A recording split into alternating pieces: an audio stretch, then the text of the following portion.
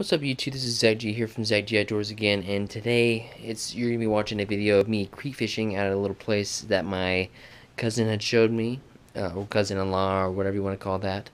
And basically just going to be going after some bass that I can see, since the water is like gin clear and you can pretty much just see them straight in the water and stuff. So I'm going to be doing a little bit of sight fishing, bed fishing, kind of action kind of stuff.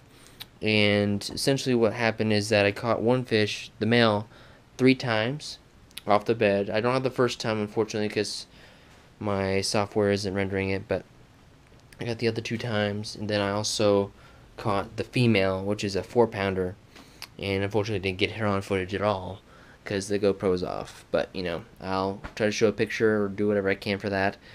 But yeah, it was a lot of fun. And I got some more videos coming up this rest of the week, so enjoy this and look forward to the video on Friday. Alright, thank you.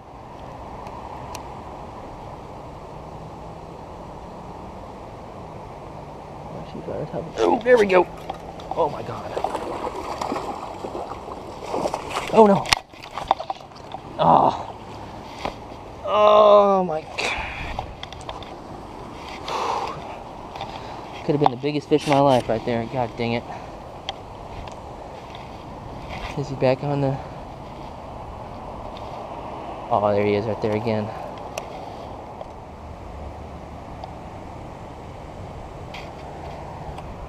There we go. Got him again. Same fish. I'm pretty sure this is the same one. Yeah. Yep, it is.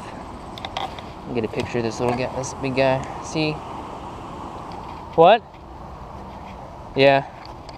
The big one's sitting right there now. I see him.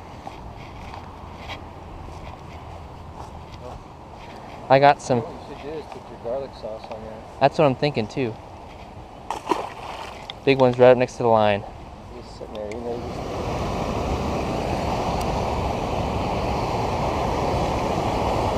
Ooh, snake. Okay, that's not good.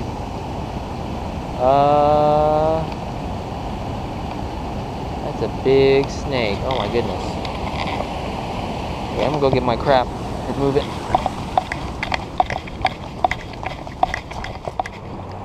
Oh, you're back over here. Oh my god. 3rd time's a row. Yep. I didn't even hook it this time. He had it in his mouth and shaking around. I was like, oh, it's not coming out.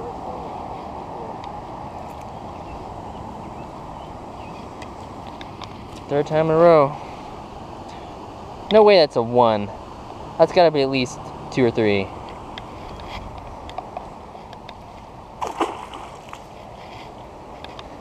Man, that is crazy. I've never done that before. Well, That was a nice one. yeah. Well, I just got the big one. It's 4 pounds. I'll probably just show a picture of it.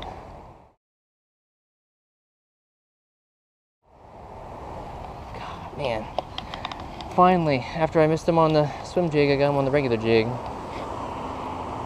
What was that? What'd you catch it on? Caught it on this flipping jig right here. It's a Strike King flipping jig. Gamakatsu hook, and I got the Zoom Super Chunk chartreuse. Didn't get on camera, but I'll show a picture.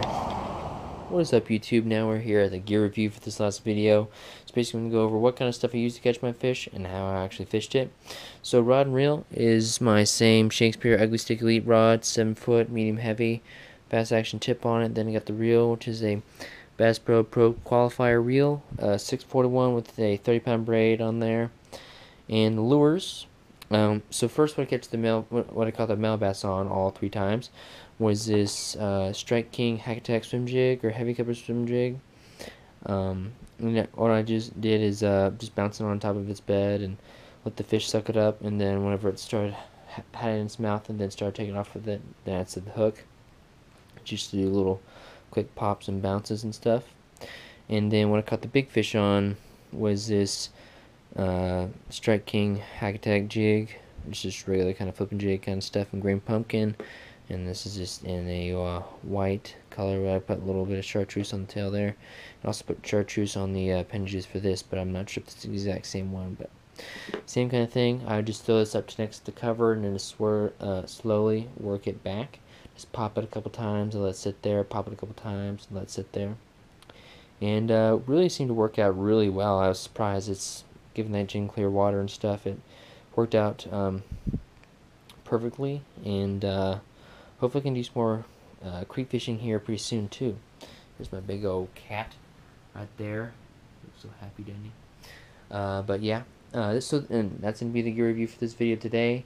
Got all the kind of gear that we used here, and the actual specific gear and all of its names and specification stuff will be in the description for the video, just in case I did not cover it here. So thank you for watching this, and have a good rest of your day.